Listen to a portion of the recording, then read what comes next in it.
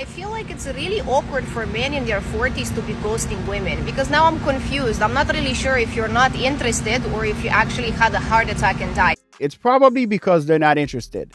I don't think I've ever seen anyone talk about this yet. I want to share my experience with aging. I'm 37 now. I'm going to be 38 in a week. No! And in the last year or so, I've really struggled with my appearance. And it's not so much of like a shallow thing, not wanting to look old. This is why men laugh when we see women in their 20s acting as if they're going to be young forever. No, you're not going to be young forever. This is going to be you in a few years. Your looks are going to fade. So I know I'm not old yet.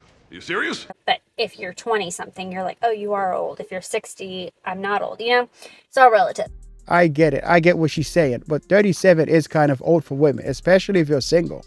But it's not even that I'm like upset about a wrinkle or a blemish or a pigmentation. It's this just really weird phenomenon that happens where you don't recognize yourself and you're trying to look like you always have, and not in an age way, but just in a recognizing yourself. And so I'll do my eyebrows and I'm like, well, that didn't do it. Okay, maybe I just need more concealer. And then that doesn't do it. And then you realize you've lost volume in your face. And I now have these like really deep, they're just hollow, right? And just all these things have changed that makeup can't change. I guess plastic surgery or like augmentation injections can maybe fix. This is a nightmare for most women. Waking up one day and not being able to compete in the marketplace because you don't look as good as you used to. And on top of that, you don't get the same attention you used to get from men. I understand why she's panicking. But it's just odd to seek yourself in the mirror or on camera and not be able to find it, and having to become okay with this new person. Bruh. It's kind of the same way. Like, I swear, it's just like one day you're like, oh, I look like this. And then you wake up and you're like, oh, I don't look like that. I look older and more tired.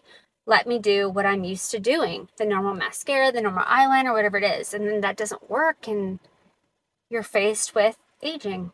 It's just it's okay, but it's definitely a trip. You see, the thing is, the more you rely on your looks, the harder it's going to hit you. It just feels like she relied on her looks a lot when she was younger.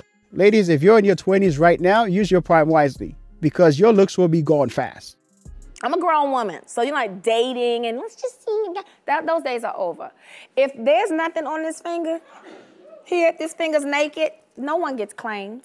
You don't get claimed until you claim me. Has anybody claimed her yet? Last time I checked, she was 52 and single. But wait, there's more. I feel very proud to be able to look in the camera and say, I'm not that strong. Like, I'm fighting for my joy. Every day, it's a fight. It's okay, baby. What? I'm somebody I'm a human, I'm flawed.